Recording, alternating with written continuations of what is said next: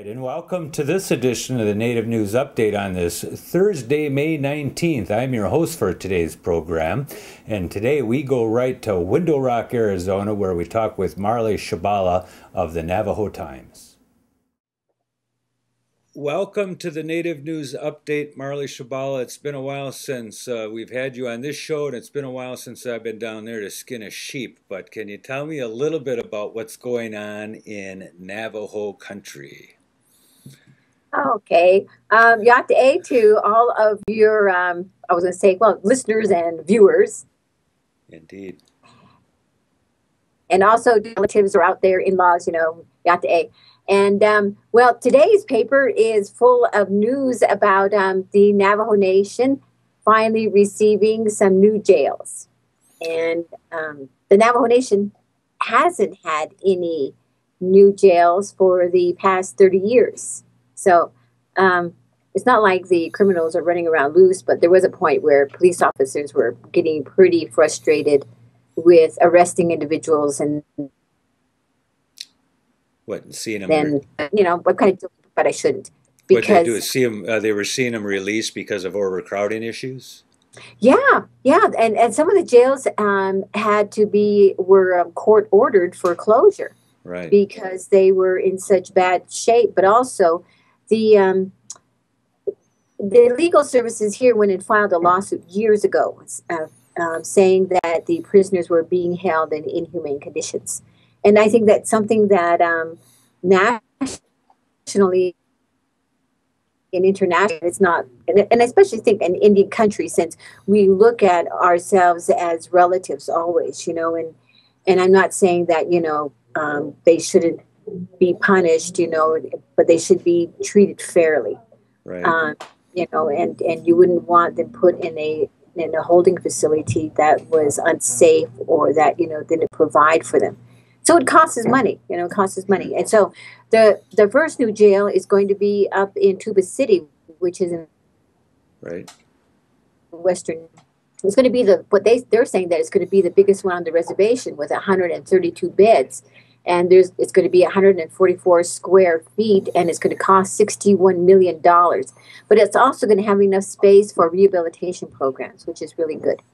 And that one should be completed in August 2012. And then they're also building another one in Kayenta, which is up around, maybe people have been up around the Monument Valley area. It'll be up in that area. But that one is just going to be a jail. Right.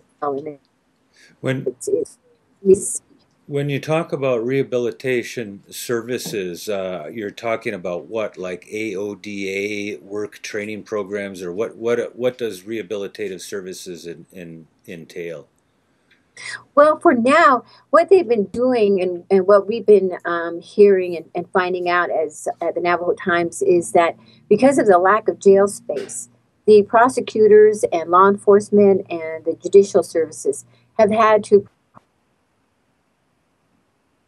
priority to be held in the jails. And so it's the ones that have committed the most severe crimes. Right. And most of that they listed are the ones where you have, sexual that are related to assault with battery, deadly weapons, mainly that where someone is really life threatened with their lives.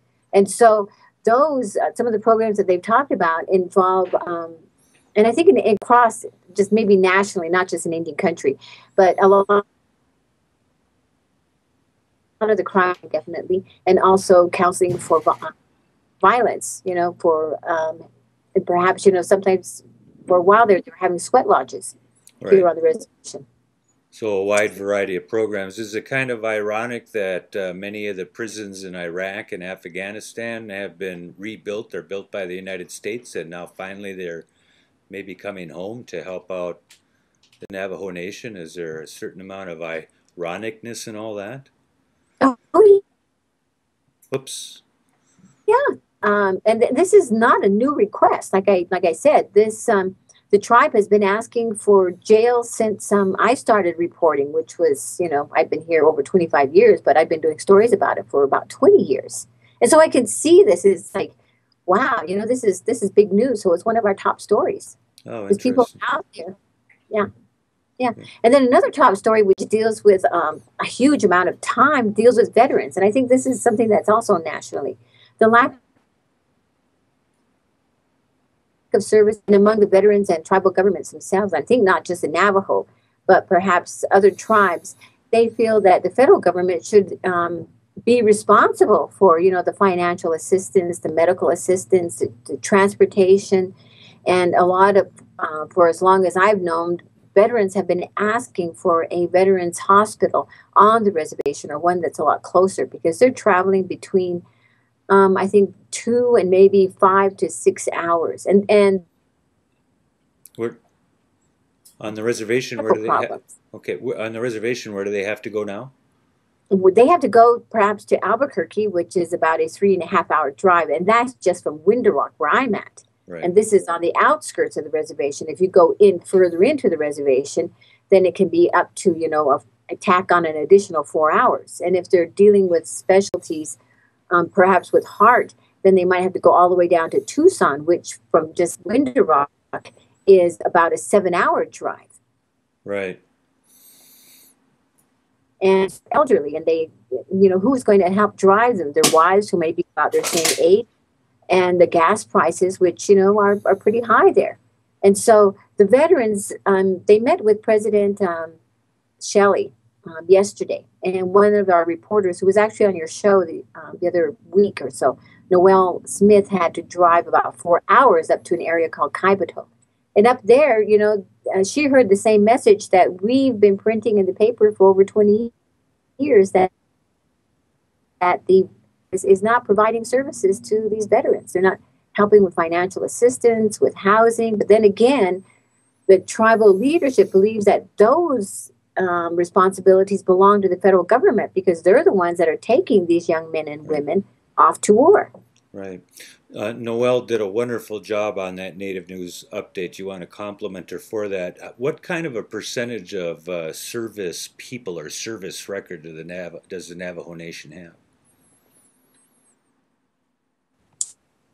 Well, I think a huge criticism of this tribal veterans office, and it's sad. It's sad because there are veterans in there, and so you would think that they would be sympathetic to their comrades, and they would be collecting all this data so that they could send it to the federal government and use it to say, hey, we have this many veterans and they're suffering from these categories of medical problems or mental problems, and we need funding.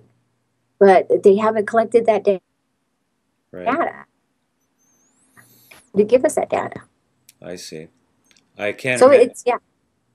I was going to say I can't imagine that either the equation of the Seminole to Al Qaeda or the latest Geronimo fiasco in the military service has made any of the Navajos any happier. It's not the number one issue, but it certainly infuriates Indian country when they have that kind of stuff happen. Any reaction from down that way? Oh yeah, I have a delegate who is in the New Mexico portion of the reservation, and he was very upset, and he would like to put together legislation to send to Washington to say that he felt that it was shameful, it was disgraceful, it was disrespectful, and he went through his relatives who have gone to the service, and I've interviewed Navajo Nation co-talkers who have said that they were treated, they were discriminated against by the term chief awards, who I've interviewed and asked them the same question. Well, were you treated any differently?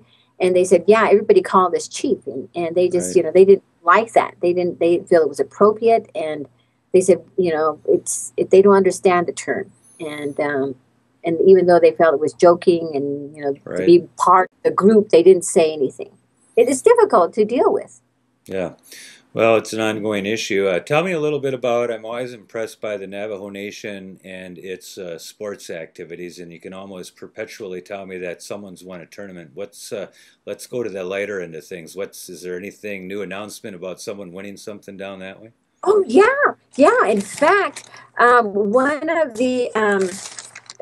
the teams, and actually we have, our Native people are involved in sports, not just on the reservation, but off the Right. reservation. And one of the teams, she's a young Diné lady, and she goes, she's at Albuquerque, New Mexico high school, and she is a pitcher, and the coach recognized that, as one of the pitchers, she is the one that led their team to be to win the state title in the New Mexico Class 5A state championship. And this young lady's name is Kateria El Sosi. And I don't know if the viewers can see her, I don't know, but if you want to, go to our website and you'll be able to see some of these great stories on that. Of some of them. What was that? I was going to say, we can go to there and see a lot of the results. Give us the website again. Oh, it's www.navajotimes.com. Okay. And then there was a young man who is a senior at Tuba City High School, and that's in the western portion of the reservation. And he actually went to an Arizona State track meet down in Mesa at the community college, and he broke the record in the he has a new state record in the 2-mile race, and this happened last Saturday in Division 3. And his time was 8 minutes, 48 seconds. And he almost broke another record, which was has been held for the past 28 years. This is in the 1,600-meter record. And he was only 0.3 of a second off. Wow. And his name is, he's from Tuba, snatched up by them, and his name is Billy Orman. Okay. But he said he's going to try again, and he's going to, and this is going to be his final attempt. And it'll be at the Meet of Champions, and that's an Arizona Interscholastic Association meet for state champions. And that's from all divisions. That's going to be on May 23rd in Queens Creek, Arizona.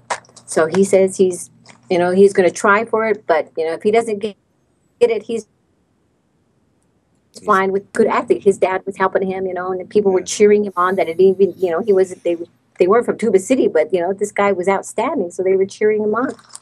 Wonderful athletes are a wonderful inspiration, and the Navajo Nation puts out a lot of inspiring athletes again and again. It's been wonderful having you on today's show, Marley.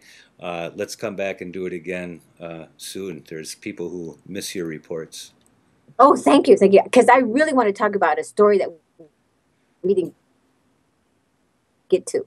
She's an intellectually disabled woman who's a victim of domestic violence, and I had to do that's her story in 2 parts. I'm following up with some other stories, and it's not just here on Navajo, but it's a national crisis of how these individuals there's nothing available for them as they become victims of violence. Let's set something up for next week. Look forward to it. Miigwech. Oh. Okay, I'll go in it. And that is the latest roundup of news from Indian Country on this edition of the Native News Update. We want to thank you for joining with us, and come back again soon.